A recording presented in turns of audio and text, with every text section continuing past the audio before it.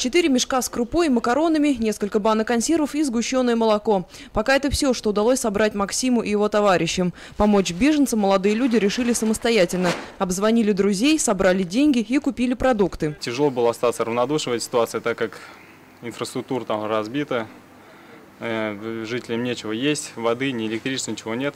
Помимо этого энтузиасты разместили объявления в соцсетях. Но пока мало кто откликнулся. Парни надеются, что добровольцы еще будут. Тогда и провизии получится закупить больше. Все собранное они отвезут в Казань. Именно оттуда гуманитарную помощь повезут в Ростовскую область. Кроме этого, нижнекамцы продолжают приносить вещи в Центр помощи «Счастливый дом». Приносят одежду, игрушки, всякие меховые, посуды приносят для них.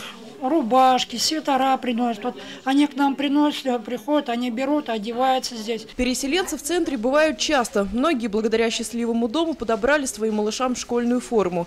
Сейчас в Нижнекамском районе находится 243 беженца, из них 54 ребенка. Помогать семьям продолжают и в центре Веста. Горожане приносят теплые вещи и продукты. Например, вот эти куртки и плащи принесли сегодня утром. Все вещи новые. Но помимо верхней одежды, переселенцы с Украины очень нуждаются в теплой обуви, которой, к сожалению, здесь пока не хватает. В основном несут летние туфли и молодежные ботильоны. Пожилые люди с трудом подбирают себе обувь. Нужны сапоги, в которых было бы удобно ходить пенсионерам. Тем не менее, вещи здесь долго не залеживаются, говорят в центре Веста. Нужно помочь этим людям.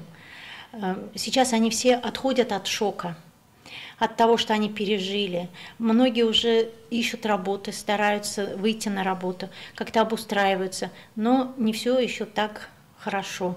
Поэтому нуждаемся в помощи нижнекамцев, потому что без этого никак.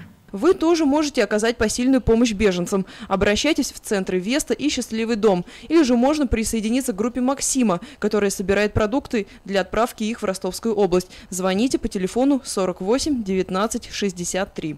Светлана Шумкова, Евгений Лызаев. Новости НТР.